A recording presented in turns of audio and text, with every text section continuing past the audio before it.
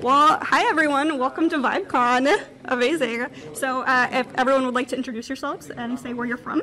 Yeah, I'm Satvik. I'm a student at University of Michigan, here from Michigan. Hey everyone, I'm Adil. I'm from San Jose State, SUSU. Hey everyone, I'm Vedant. I'm a freshman at San Jose State.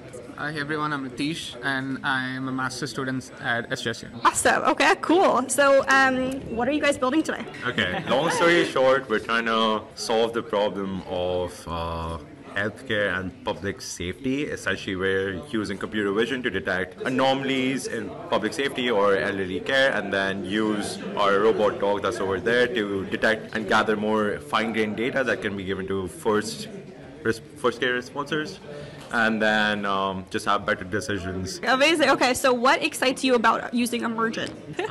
Probably the deployment. Like the deployment is pretty nice. Also the MCPs, like adding MCPs custom and like so many credits for cloud. This is pretty cool.